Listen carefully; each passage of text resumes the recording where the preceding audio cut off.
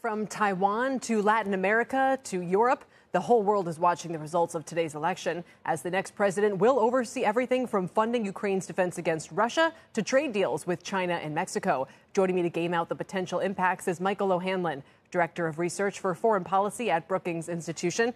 Michael, it's great to see you. What's top of mind? Wow.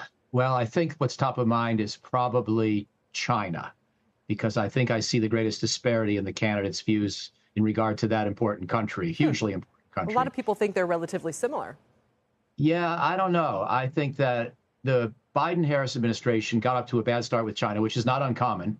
Often even George H.W. Bush after Tiananmen Square had a bad start, or Bill Clinton with the EP3 episode. But the Harris-Biden team, I think, has largely stabilized that relationship. It's not at a very good level, but it's stable at the moment. There seems to be an ongoing dialogue between Xi Jinping and Joe Biden, and therefore, presumably, Kamala Harris. There seems to be now some military-to-military communications. There still are a lot of tensions, for example, in the South China Sea, and a lot of disagreements over tech policy and trade. But it's stable. Nobody's proposing big, new, huge disruptions at the moment. And there's sort of a business-like civility in the relationship. I think all of that would be at doubt under a President Trump. I'm more intrigued by Trump's views towards Russia, where even though I don't think he has a serious peace plan in mind for the Ukraine war, I think his instincts aren't so bad and may bring some useful disruption to the process. But in regard to China, he makes me very nervous. So during his first administration, there were those who said the threat of the changes he was proposing, the tariffs and all the rest of it, were actually emboldening the reformers within China. Do you think that that was true? And would that be true again this time around, or is the landscape very different? Yeah, it's a good question. I don't think that Donald Trump had a bad legacy on China after his first term, to be fair.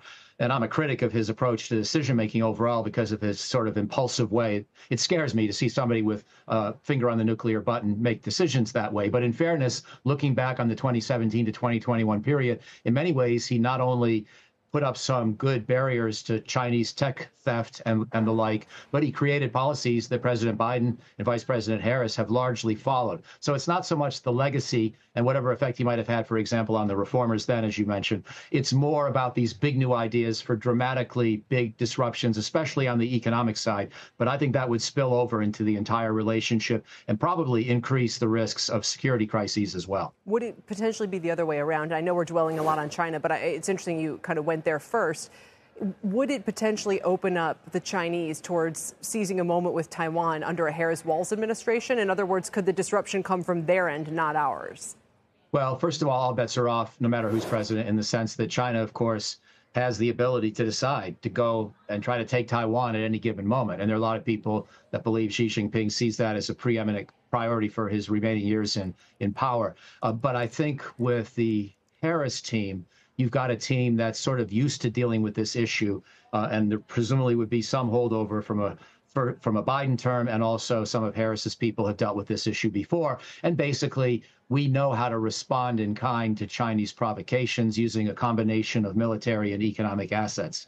With Trump, he may scare the Chinese into being intimidated and not acting at all. That's possible. But it's also possible that they would see his views as malleable or just unpredictable and not even cohesive or coherent, because he changes his mind from moment to moment. For example, if he leads to the impression the United States would not help defend Taiwan, as he said this summer, and China reads that too literally, right, then we could see an increase in the risk of war.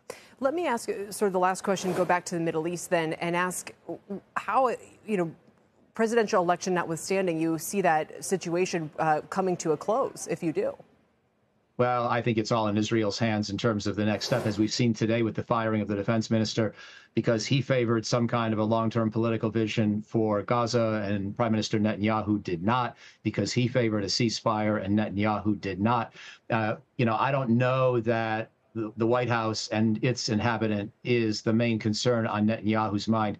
There was a very insightful article recently by Michael Duran at Hudson, where he basically outlined what he thinks is the Israeli strategy, and that's to chop Hamas up into pieces and maybe make localized ceasefire deals with individual commanders, but not even think about a broad ceasefire. That feels to me like what Netanyahu's up to, and I don't think that depends on whether it's Trump or Harris. Is there a final place you would direct our attention as we think about kind of hot spots or places is where relationships could actually improve? Well, I only mentioned Russia and Ukraine in passing.